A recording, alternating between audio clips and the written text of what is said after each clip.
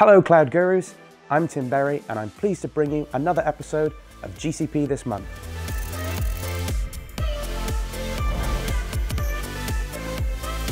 It's nearly the end of 2019 and you'd think that after Google Next UK last month, GCP announcements might have slowed down a bit, ready for a well-earned rest over the holidays. But the GCP product teams have kept up the momentum and continue to announce exciting new updates and features. In our Quick Bites segment, we've got updates for Compute Engine, AutoML and GKE, and we'll be taking a closer look at Cloud Code in our GCP gems. As always, we'll round off the episode and our year by celebrating our GCP Guru of the Month. So let's unwrap some presents early and jump right in.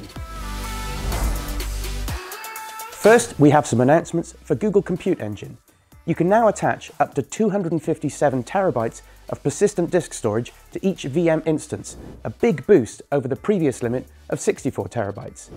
SSD persistent disks now offer double the write throughput for VM instances with 16 or more virtual CPU cores, and 100K of read IOPS for VM instances with 64 or more cores. Compute Engine announcements aren't always the most exciting, but these updates are going to be really helpful for running large, monolithic legacy apps and databases. And if your organization relies heavily on VMs, there have been some significant updates to OS login, allowing you to set new OS login policies, enable audit logging, and even grant SSH access to users outside of your organization. Moving on to AutoML Vision, GCP's drag and drop service for training image-based machine learning models, AutoML image classification is now generally available.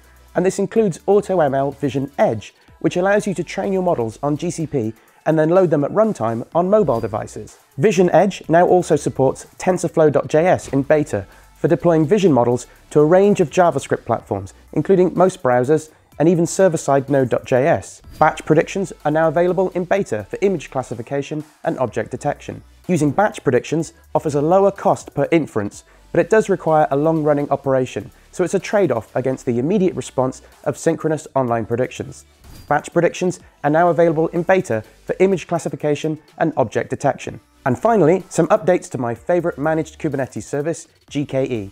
You can now choose a release channel when creating a GKE cluster, rather than selecting specific versions of Kubernetes for your masters and node pools. Choose the regular channel for production-ready releases, and you'll expect to see updates 2 to 3 times a month. The stable channel provides some extra certainty by using production-ready releases that have been observed on running clusters and only updates every few months. And if you really enjoy living life on the edge, there's the rapid release channel, where you'll get new features and pain every week, and no SLA. Vertical Pod Autoscaling is now available in GKE. This feature dynamically adjusts the CPU and memory resources assigned to a pod when the containers inside it are reaching the limits of the pod's capacity. But be warned, when a pod's capacity is changed, the pod has to be destroyed and replaced. Also, this feature is not compatible with horizontal pod autoscaling. It really only suits single pod stateful workloads. Google also don't recommend it for Java due to the limited visibility of the actual memory usage of the running container. Sadly, my joke about Java developers ignoring the limits of system memory anyway had to be cut for time. Node auto-provisioning is now available as part of the cluster autoscaler in GKE. Previously, the autoscaler could add and remove nodes from a set of node pools you've defined. Now it can add and remove the node pools themselves as well. Last but not least, here's an announcement that didn't quite make it into last month's episode, but will be very relevant to those of you handling sensitive data in GKE. You can now use envelope encryption for secrets in GKE to securely encrypt secrets using a Cloud KMS managed key, and you can use customer managed encryption keys, or CMEKs, for persistent disks in GKE. These new features will help GKE administrators working in regulated industries or any organization where information security is a top priority. Our GCP gem this month is Cloud Code, which has been around in beta for a few months but has now gone GA. Cloud Code is a bundle of tools designed to work with a developer's IDE to make writing, deploying, and debugging apps for Kubernetes an easy and integrated experience. Cloud Code is built on top of Scaffold, an open-source development tool that provides a deployment framework for Kubernetes apps.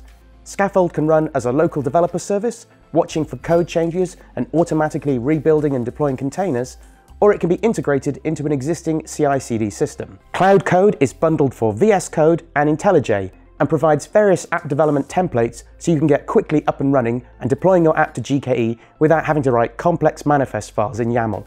Even more impressively, Cloud Code lets you perform live debugging of an app, using breakpoints to inspect the stack as if you were developing locally, but while your app is running on Kubernetes. It's mind-blowing stuff. And the awesome doesn't stop there.